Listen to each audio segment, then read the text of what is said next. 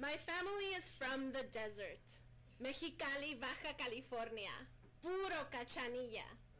My mom and dad are desert people. They're from a place where sidewalks expand and crumple like accordions in the summer, where my sisters and I would recharge our AA batteries by simply leaving them in a hot car while we visited with our cousins. Once, my sister accidentally left her Walkman in the car, and it melted, along with her New Kids on the Block cassette tape. So although it still worked, she had to keep rewinding it and replaying step by step on the 6-hour car ride home, because it had melted in the same shape as the Walkman, so she couldn't flip it over to the other side. Nighttime heat meant hanging out outside with the family and neighbors, sharing chupacabra stories and looking for UFOs in the clear night sky, because again, it's a desert, so there's nothing to do and weird shit happens. Mexicali is the land of raspados, hielitos, and aguas frescas, snow cones made of natural fruit juices, ice pops, and icy fruit water, made by moms and sold out of their freezers to thirsty neighbor kids, side hustles that revolve around the heat, the way Angelinos side hustle around the entertainment industry. The city's annual festival, celebrating its cultural heritage, is called Las Fiestas del Sol, the Festival of the Sun. In Mexicali, the heat is in the air, in the people, in the culture, and in the ground. El Cerro Prieto, the dark hill, is a volcano about 18 miles southeast of the city of Mexicali. Its dark hue makes it stand out from the soft brown sea of desert that surrounds it. El Cerro Prieto power plant is the second largest geothermal energy plant in the world, and the energy produced by the steam that comes out of the volcanic ground provides electricity for the surrounding ejidos, or towns. We pass by it every time we visit my family.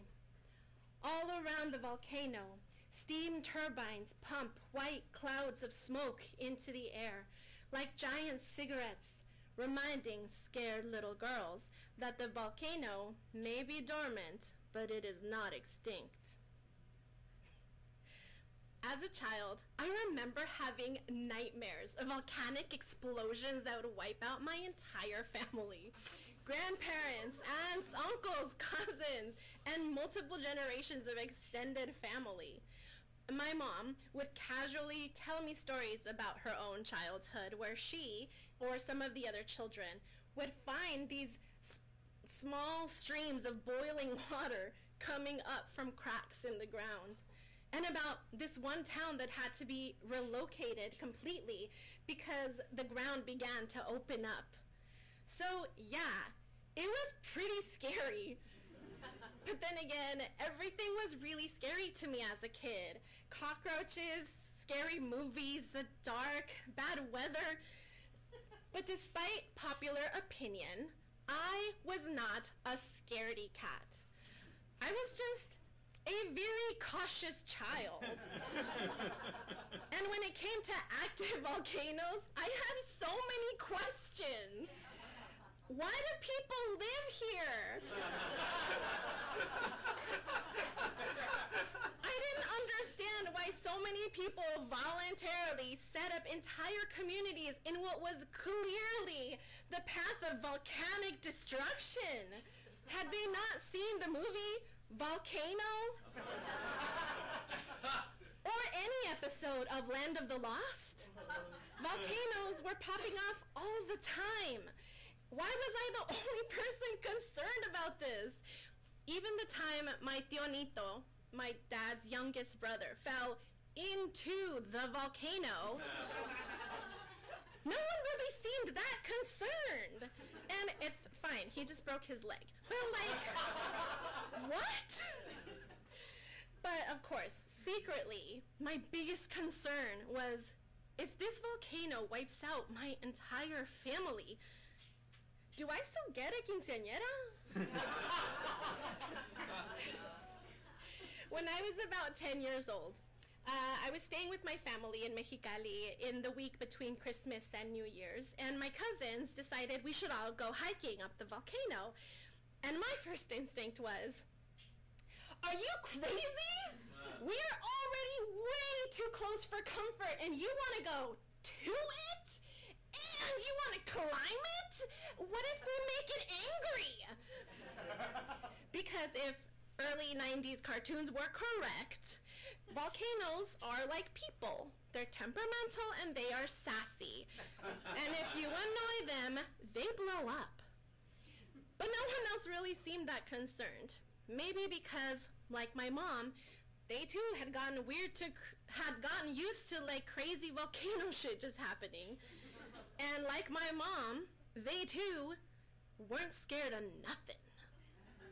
But eventually, I just decided to go. Not because I wasn't scared.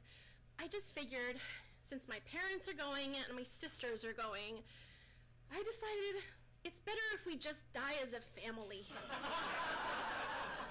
than be the lone survivor of an angry volcano god. There were about 12 of us on that expedition, as a caravan of cars slowly made its way down the single-lane dirt road towards the mountain I'd always feared. From a distance, it began to look bigger and bigger until we reached its edges. I was still fully on alert, on the lookout for the quickest way off this mountain. But as we began the hike, my fear slowly began to be not replaced by, but paired with a sense of wonder. The dark volcanic rocks splashed with green moss were really quite pretty. And every so often, I could see steam slowly floating out between the crevices. I was on a freaking volcano. As we went higher and higher, I could see the world beneath begin to look smaller and smaller. I've never been an outside kid, so the only mountain I'd ever been on before was the Matterhorn and Big Thunder, Splash, and Space. The only time I'd ever been up this high was while riding roller coasters at Six Flags. But here, there were no belts, no harnesses to keep me from flying off. It was just me versus gravity, slowly calculating each step forward. I'm not sure I even talked to anyone the whole way up. My thoughts alternating between not falling, worrying about my family falling, observing the beauty of the world from up high, contemplating the meaning of life, life after death, appreciating nature, what happened to the dinosaurs, don't fall, and trying not to die from an asthma attack, because as I mentioned before, I am not an outside kid, and my lungs were on fire. But my family, on the other hand, was just wandering around freely, chatting it up, having a good time without a care in the world. Several existential crises later, we were almost at the very top. It was actually only about a 40-minute climb. As scared as I was, in that moment, I was also extremely excited. I was about to peer into the center of the planet. All those National Geographic images of swirling magma flooded into my brain, and I was ready. I took a few more terrifying steps, held my breath, and looked into the crater, and it was flat? It almost looked like concrete. There was no spewing lake of lava. My skin wasn't burning from the steam. This was not the Krakatoa from the 21 Balloons, my favorite book at the time. Even Mount St. Smurf, the cartoon volcano that threatened the Smurf village, was more threatening than this. To be honest, I was disappointed, but I was also really relieved. I was not gonna die today. At least, not from molten hot lava. We went down into the crater, and it was freaking cool. Inside the crater was a large flat area of light-colored dirt with hundreds of names and designs that people had made by grouping together small dark rocks. It was like a communal work of art, with pieces by 1,000 artists who had carefully chosen the thoughts they wanted to leave behind in the dirt. As we hiked back up, away from the crater, I looked back, and I could see the Armenta, my mother's family name, among the other names. My family and I had collected all those little rocks together, and we'd left our collective mark as a sign of the thing we'd achieved together. And the whole way back to the car, I was filled with a deep sense of pride in myself, in my family, and in my volcanic roots. I've been back to Cerro Prieto since that climb. Oh, that's not me, that's my sister. But I thought it was a really cute picture, and I wish I had one of me like this, but I don't, so just pretend that's me. I've been back to Cerro Prieto since that climb, and I'm not gonna lie, it still scares me, but also I've already had my 15, so it's fine. On the hike up to the summit, so one less thing to worry about. On the hike to the summit, the steam still escapes through rocks, reminding us that the heat and power is still very present, and that it has the potential to hurt and to damage. As I drive past, I still think of the monster that sleeps and the protector that provides. The dark hill is the lifeline of the city. It provides energy, employment, and educational opportunities. It trained my father, as well as many of my uncles, how to work in construction, when they, like many of the other men in the surrounding towns, at one point or another worked for the energy plant. I understand now why they stay in the towns beneath the volcano.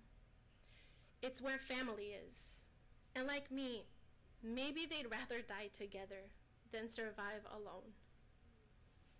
Sometimes the rewards are worth the risks. My family is from the desert, from the valley of the volcano. My parents chose a different risk. They moved north, and I was born near the cool breezes of the Ventura Harbor.